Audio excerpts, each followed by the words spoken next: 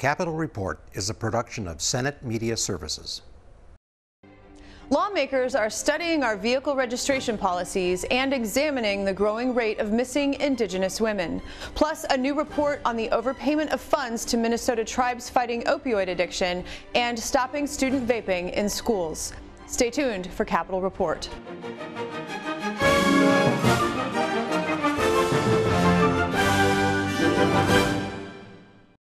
Welcome to this week's program. I'm Shannon Loehrke. Two legislative groups met this week, a task force created by the legislature to tackle problems with Minnesota's vehicle registration system, and an audit commission to review overpayments by DHS to the White Earth Nation and the Leech Lake Band of Ojibwe for clients in their opioid medication-assisted treatment programs. Senator Mary Kiffmeyer is the chair of the task force and a member of the audit commission, and she joins me now. Thanks for being here. Thank you, Shannon, for having me. The Vehicle Registration Task Force grew out of the 2018 review by the Legislative Auditor that examined the accuracy of transactions within the soon-to-be-retired Minnesota Licensing and Registration System, or MNLARS. What is the charge of the task force? The duty of the task force is very explicit. Recognize that Minnesota's current formula, and by the way, there are about 5 different ways nationwide to calculate this registration fee: weight, value, variety of methods that we do. Minnesota chose the most complicated one, and of the complicated ones, we are one of the most complicated, so it gets really deep in the weeds. And that makes it very difficult for people out there to understand why is the same vehicle that I purchased got a different fee than somebody else. But all of those rate base, all those information, the VIN tech information, hugely complicated. The job of the task force is to work to come up with something that is simpler, effective, and yet does not reduce the revenue. And the main reason for that is half of the road fund is funded, almost half of it, about, I would say 45% of it or so, is funded by this fee. It goes directly into the road and bridge account. So it's important that we not short it at all. So our task is come up with a different way, make it simple, make it efficient, and make it revenue neutral, meaning not more, but certainly not less.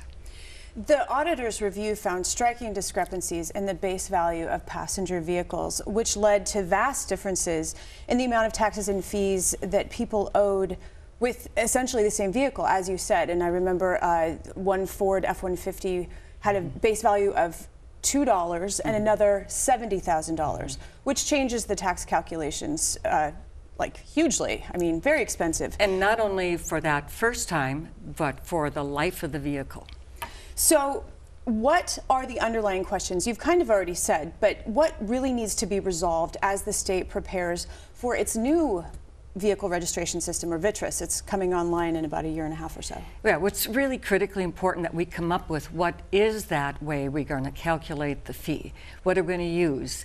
Age of the vehicle? Are we going to use weight? Are we going to use some form of the value? Are we going to use a flat one? Flat has a lot of things to it because it's just a flat fee. Boom, everybody pays the same, you pay the flat fee. The problem is going from the previous system to a flat fee. That means those who are right now in the bottom would have to make a transition. Those who are at the top. And so in Minnesota values, I think we're generally saying we don't really particularly like that one. A car on the road is a car on the road, but we have to deal with the reality of what we can do. So our job is to come up with that so that this new software knows what to program in. But by the way, when we had the Fast Company representatives come in, we asked them the question, how soon do you need to know? By January, February of next year is when we need to give an answer to that. So that timing is important and the decision is important. And the hearing that we had, we spent 2 hours kind of laying the stage for the problem, because if we don't all agree there is a problem, it's hard to say, well, then what is the solution? So we're waiting for the Minnesota Department of Transportation, the financial department, to come up with analysis of all those 4 different methodologies. What would it take to be revenue neutral? And then we're going to have to decide on one of those. We're looking at having another meeting in the next 2-3 weeks to get that report, to get that data, so we can timely make that decision and so that they can do the software. There is some urgency here.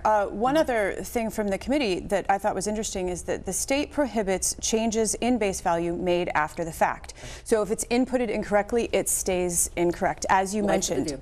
When you consider that manufacturers don't release a final suggested retail value until up to 18 months after the car has been purchased, or there could be basic human error in data entry, does that part of the law need to change so that as values maybe are adjusted over time, it affects the tax owed over that time? Oh, absolutely, Shannon.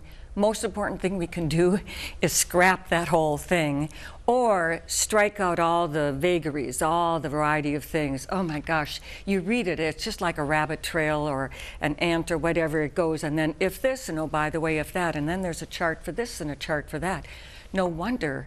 But I remember thinking, though, when they did the original MNLARs, you know, the long thing, did anybody stop to think this is too complicated? Should we go to the legislature and ask them to create a task force and do it? They didn't do that. Of course, the software is so badly written, we all know that old story.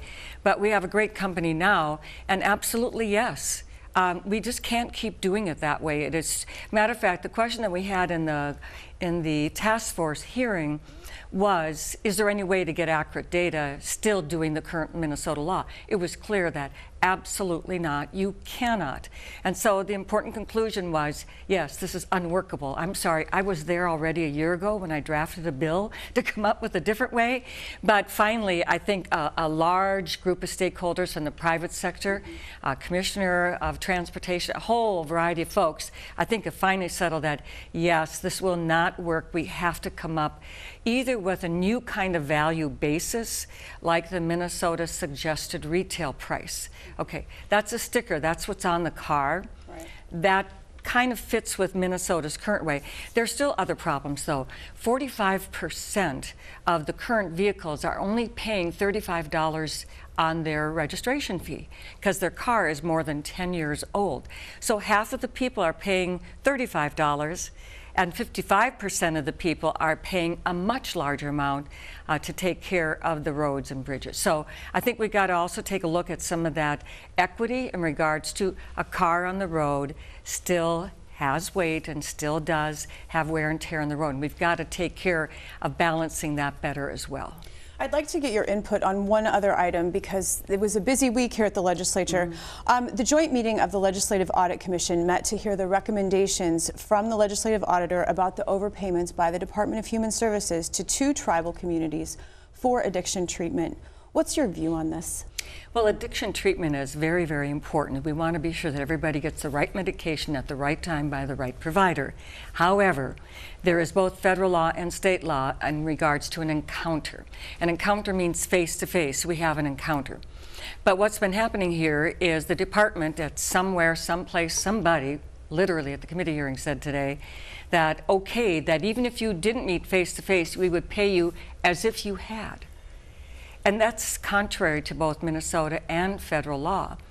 And in addition, the other issue that they're going to have to deal with on the federal level is, since there was no actual face-to-face, what was the $455 paid for each one of those pills taken at home? Okay, that's not an encounter, that's at home. What was that money used for? Where did it go, since obviously it wasn't needed for the provider or the office or anything like that?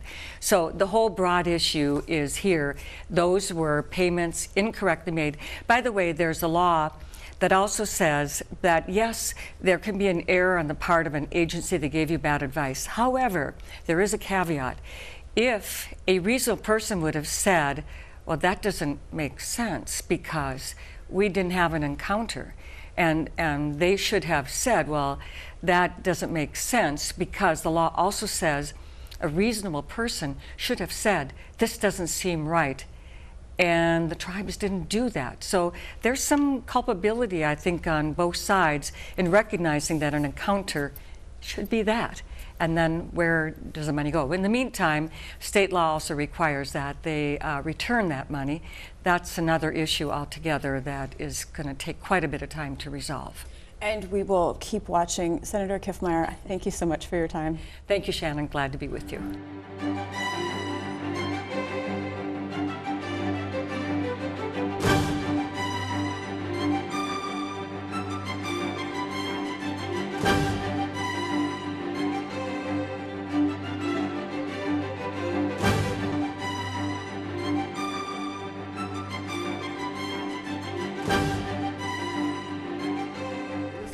The legislative auditor appeared before the Legislative Audit Commission to present a report that identified $29 million in improper payments to the White Earth Nation and the Leech Lake Band of Ojibwe for self-administered opioid treatment medication. What we're here to talk about is the fact that normally my insurance company would have paid for this prescription, bottle of prescription medication, and my visit to the doctor, but it wouldn't have paid every time I opened the medicine cabinet and took one of these tablets. But the problem we have, and the reason we conducted this special review, is that for a number of years, the Minnesota Department of Human Services has been paying the White Earth Nation and the Leech Lake Band of Ojibways for the clients that are clients of their opioid addiction treatment programs, for those clients to self-administer medications. We think it really resulted from dysfunction at the department. The department did not have the authority to make the payments. The department didn't really even have a policy rationale, much less a law. They didn't have a policy rationale when we asked them after the fact, why did you do this? They had no justification. Many others have said it would be patently unfair to ask the tribal nations to repay funds they accepted on erroneous guidance from DHS, and that the state has more capacity for absorbing these funds through its long-term forecast than the tribes. We would be concerned if a solution harmed services to other Minnesotans.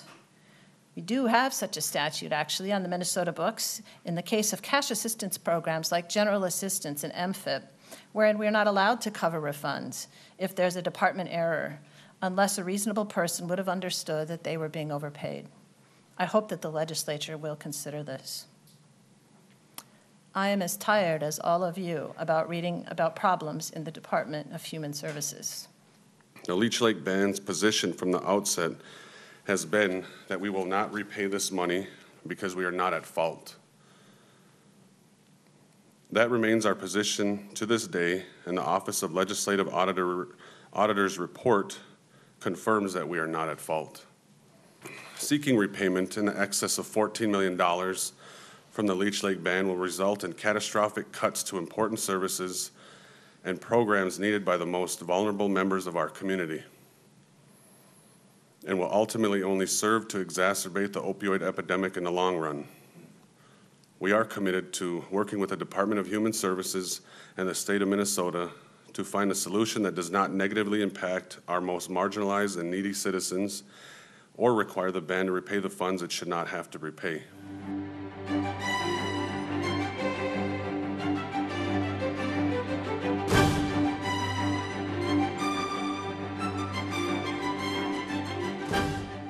Last year, the Minnesota legislature joined 6 other states in creating a task force to examine the systemic causes behind the disproportionately high rates of violence experienced by Native American women and girls. Recommendations will be due to the legislature in December 2020. Senator Patricia Torres Ray, a member of the task force, now joins me in the studio. Thank you for being here. Thank you, Shannon. I'm happy to be here. When I first learned about this task force, I think that I immediately drew an incorrect conclusion. I assumed that the rate of missing and murdered Indigenous women was occurring on or near tribal lands. But then I saw a statistic that 71% of Native American women live in urban areas. So is the crux of the investigation all Indigenous women and girls, no matter where they live? Absolutely. I think that is the intent of the legislation. And you pointed out to the fact that we have really looked at this issue as a responsibility of tribal communities, understanding that not only it is their responsibility, but it is happening in tribal land. And the reality is that Native communities, Native women live in every community, in 87 counties. And we really need to look at what those jurisdictions and the responsibility of public safety or law enforcement officers are doing in each and every town in Minnesota. And it crosses borders, you know, in every state and in Canada. I mean, it goes in our entire continent. So it is incredibly important that we look at urban, suburban, and rural communities as well as tribal communities. That's the intention of the legislation. Federal government statistics repeatedly show that American Indian women experience much higher levels of sexual violence than other U.S. women. What do you hope the task force will achieve in the end? You know, 4 in 5 Native women have experienced some type of violence in their lives, in their lifetime. So the volume is so significant, and so there are so many aspects to the work that this task force has to do. One of the issues that we really intend to do is review existing data. Do we really have information about, you know, all of the incidents that take place, the investigations that take place? Are we collecting information? Have we done an analysis of what that means? You know, what are the underlying issues, the issues that connect to the violence that impact women? Whether we have, you know, substance abuse, domestic violence, women who live in isolation, women who have been separated from their families. There are so many factors that we need to analyze. And then we also need to look at barriers that exist. I think that's an issue that I'm very interested in doing, because we need to work on prevention, and we need to really identify what are the barriers that exist in our systems for Native women to access systems of support, the systems that exist today. Because we talk, you know, constantly about the systems that we have put in place to support women. To prevent, you know, these situations from happening. And so we need to know if they are working, if women know that they exist and they are there for them. And then finally, what are some of, you know, the gaps that exist in these systems that really do not address, you know, cultural sensitivity, access. We talk constantly about, you know, women who have children. Are we equipped really to respond to the needs of women today? Well, let's talk about jurisdiction just for a moment, because from what I read, there's significant underreporting of the violence against Native American women. So how does jurisdiction play in? How, when it's a tribal responsibility, or where it's the sheriff, or whether it's state law enforcement, what are you looking for there? I think this is going to be a very significant investigation. The work that we're going to do in the task force is really understanding whose responsibility is to initiate a report, and then how do we share information with tribal authorities. If it is being done, how is being conducted. I don't think we have good information about that. And you know, right now we're looking really at the incidence of violence with women, but this transcends really to child welfare. You know, how do we treat families? How do we treat women who have children? So many of the women who experience violence today experience the child welfare system, and their children are being removed. How the county agencies are working with these women is something that we have some information, but it's not exhaustive. And then we also need to look at how counties and the Department of Public Safety and law enforcement is actually conducting these investigations, and then what happened after the investigation, after the incident is being documented. You know, what are the services that exist, and who is providing these services? I think that we don't have good information, and that's why one of the most important steps that the task force needs to take is to really dive into what does the infrastructure look like today? How are we partnering right now with our tribal systems? If we are partnering at all, what, you know, counties take this more seriously, what law enforcement officers, jurisdictions take this more seriously than others, and we need to build some consistency in the work that we do, and then later on figure out, you know, where are the gaps that exist that we need to correct. So right now, I think this is one aspect that we really want to dive into first. There is an underlying issue of trauma, as you're pointing out. The journal Cultural Diversity and Ethnic Minority Psychology points out that Native American and Alaskan Native women populations, not just women, experience higher rates of alcohol abuse, mental illness, and other traumas. In what ways do you think these experiences play into more victimization of women and girls? I think it's very significant. You know, my background is child welfare, and I dealt with this system of child protection for 16 years before I became a senator. And the overwhelming majority of cases where we have child protection investigations involved chemical dependency. And I feel that the system has understood this and have acknowledged the fact that we have some significant issues we need to address in terms of historic trauma and use of chemical dependency. But we have really not built a system that is adequate in terms of resources and also that is culturally responsive. And so we have a long way to go. And to me personally, this is one area in which I really, really want to put emphasis in terms of time and resources. Because we could have a very good system of reporting and documenting and making sure that our system counts these incidents.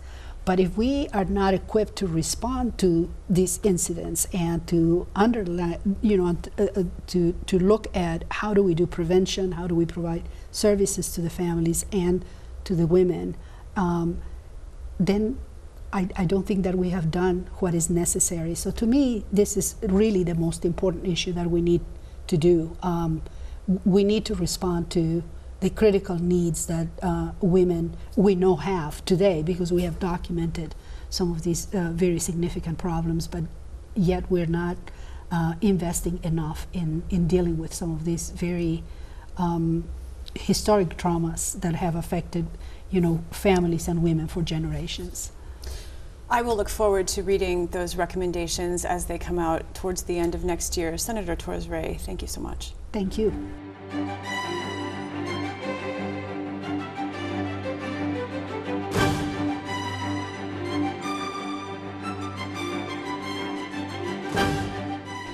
Saying schools are ground zero for the rise in vaping, Senate Education Chair Carla Nelson and Representative Heather Edelson promoted bipartisan legislation to keep nicotine products out of the hands of Minnesota youth. We're not just dealing with cigarettes anymore. We have seen a massive increase in vaping-related illnesses, 1,600 to date, spreading across the country. And nowhere has this been more impactful than in our schools. They are ground zero for the vaping epidemic. There's been a great increase, 95% increase in 8th graders, 75% increase in 9th graders vaping in the last 30 days, 54% increase in 11th graders vaping in the last 30 days. And I think what's really frightening about that is most students are totally unaware of the dangers. They don't realize that these products have not been studied regarding heating chemicals to 450 degrees and inhaling that vapor or aerosol into one's lungs. There just haven't been any studies on that. It's no longer lawmakers. It's our students saying, my lungs hurt. I didn't know. We've allowed companies to target them, saying it's better than smoking. We know not only adults are dying, but our kids are getting sick. We are going to see more addiction than we ever have, and we don't even know the long-term impacts of this. So right now is a call for all of us, not lawmakers and not just community members and business leaders, but all of us to step up to this cause and say enough is enough. No longer will you target our kids.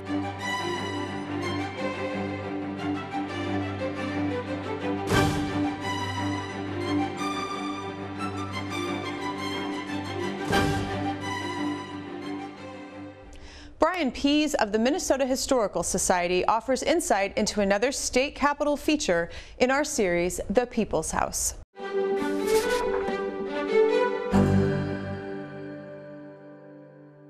The second floor of the state capitol is really the focal point of all of the activity that happens here. What was Cass Gilbert's idea behind this particular design? The second floor is really called the grand floor of the Capitol because it's where everyone can come up here, get access to the chambers, the House, the Senate, and the Supreme Court. And it's a place where all that activity is taking place each day of session. So you have people lobbying for interest groups here, you have the public that are here to talk to their legislators and so forth, or go to the Supreme Court for their hearings. So really the envision that Cass Gilbert had for this space in the second floor was to be a grand space where you really get a sense of the architecture, these beautiful colonnades of Italian marble column and Minnesota stone, and you also get a place where people feel friendly or welcoming into those spaces as at the same time they're visiting or coming here for business. In the other capitals I've visited, I've noticed that the House chamber is often across from the Senate chamber, but not here in our capital. What is the reason for that? Well, I think what Cass Gilbert was looking at doing is creating a symmetrical building. And so we have, in 1905, there were 63 senators, not the 67 we have today, but we had 119 House members. So that's almost twice the size. So I think for him, how you construct a building with one end of the building with a smaller chamber and the other opposite end with a huge chamber just doesn't fit architecturally. So he put the Senate chamber on the west side of the building, the Supreme Court, a smaller chamber of course, on the opposite end, and then the House, because of its size, fit perfectly in the north corridor or the north side of the buildings. It may just be a matter of folklore, but I've read that the placement of the House chamber looking at the city of St. Paul is important in terms of representing the people, that the speaker is looking at the people. Is that true? Yeah, and that's a lot of people look at the way the spaces have been designed or laid out, that Gilbert was looking at the House being kind of the approachable. It's more of the people's House. The members serve a 2-year term, so there's more rotation or more changeover as members leave or get reelected or not reelected. And there are more of them. And there's more of them as well. And so the idea is, it kind of symbolically, it faces the public, faces downtown St. Paul. In 1905, when the Capitol opened, all of the state's constitutional offices were housed in this building, and that's not true today. Can you talk more about that? Sure. The whole idea of the building here was this is the seat of state government. So you have your executive branch officers, you have the governor, lieutenant governor, the state treasurer, the state auditor, the secretary of state, the Attorney General, all housed within this one building in 1905. And that gives you a sense of how this building has changed over its 112-year history, is you have a lot of those constitutional officers moving out to different chambers. They're going into the state office building back in the 60s and the 70s. You had the administration building where the treasurer moved into. Now the treasurer, we, as a constitutional amendment, abolished the treasurer's office, so there no longer is a treasurer. And that also fits in with the history of the Supreme Court too. They were, until the 1990s, everything they had here, the offices, the law library, the chamber, was their headquarters, kind of their center gathering place for all the work and all the business they do. And then when the Judicial Center was open, they moved there, and so they have new Supreme Court and Appellate Court offices and also chambers there. But they still use this space in the state capitol as an important part of their connection to this building.